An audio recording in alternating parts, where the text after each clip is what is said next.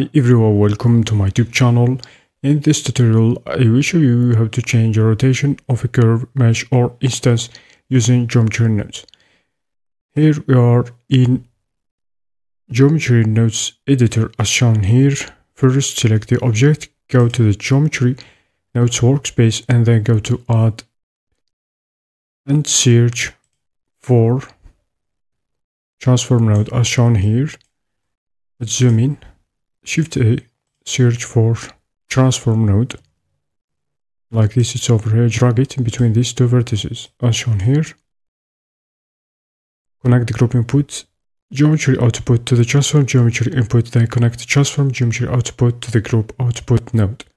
Now all we need to do is change the rotation value and the object will rotate. Like this.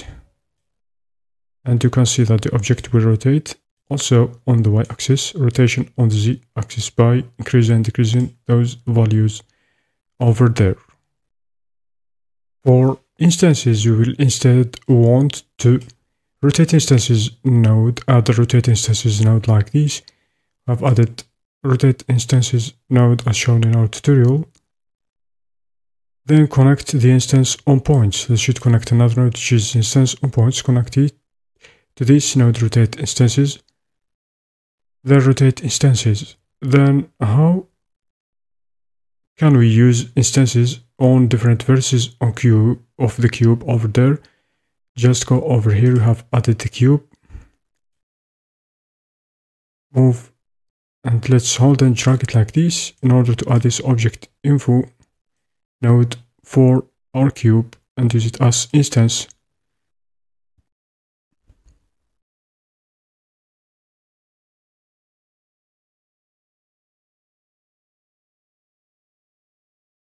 In this case, let's take this sphere over there, hold and drag, then release like this. Let's add an object info node for the cube and you make sure that you use the sphere over there, connect these two sockets and you can play around with the scaling values like this. So let's make them like this. Then let's hide this sphere over there and you have some instances.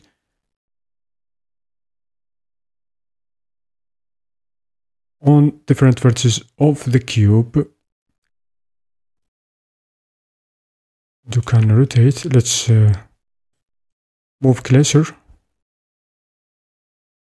You can see the rotation of those vertices, those UV spheres on Z and Y and X axis. The pivot point, you can change also the pivot point as shown here. Play around with some values like this. You can also change the rotation. Change the rotation also in the instance on points like this. You can scale. You can scale them.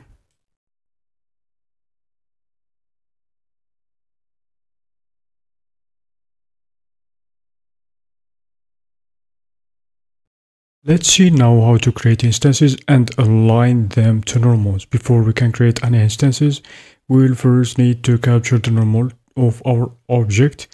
Go to add, search, add Shift A, search for capture attribute.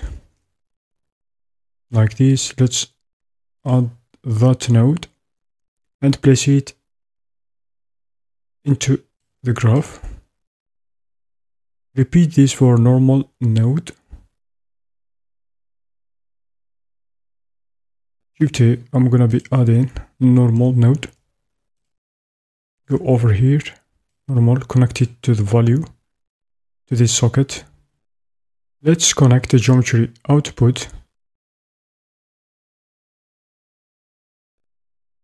Connect the geometry output from the group input as shown here. Now to the capture attribute geometry input as shown in our tutorial. Change float to vector like this, change it to vector. Then connect the normal node output to the capture attribute value input. Just like this. Now we can distribute some points onto the object we want to add the instances to. Go to add or search for, Shift A. Let's search for distribute points on faces. Distribute points on faces like this. And place it in the graph.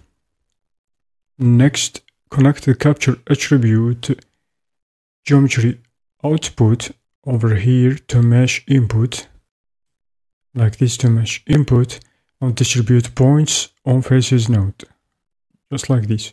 Next, we will need to generate some instances on those points. Go to search for the instance on points. Instance on points, just like this. Output, then connect the distribute.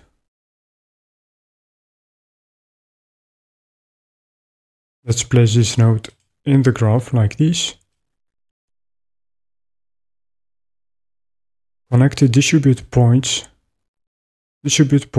on faces, points output over here to the instance on points input. We will also need to get the object that we want to instance. To do this, create an object info node, Shift A.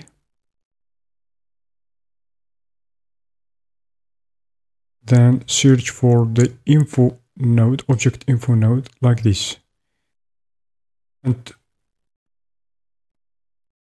let's take it over here and set the object to the object we want to use.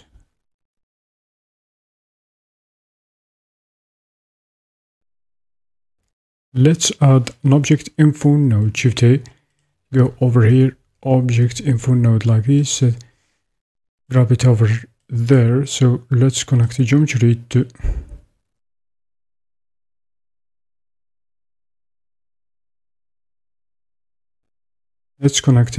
to instance like this. Then connect points to points of the distribute points on faces and instance on points. Then I'm gonna be adding join geometry, Shift A. Let's join geometry like this. Take it over there. Connect the socket to the socket. Connect the output of the group input, connect it to geometry, join geometry, and the output of the instance on points, connect it over there. Then let's connect the output of the join geometry node to the group output node. And here you can add a sphere that I'm gonna be using in this tutorial. I have added that sphere to the scene.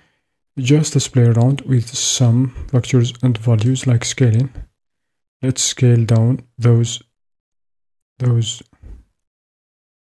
spheres like this. And you can see that those spheres are distributed on those surfaces of the cube as shown in our tutorial. Let's see now how to align to normal. To align the instances to normals, first add an align Euler to vector node. Connect the capture attribute output to the align Euler to vector. So let's search for Euler to vector, search for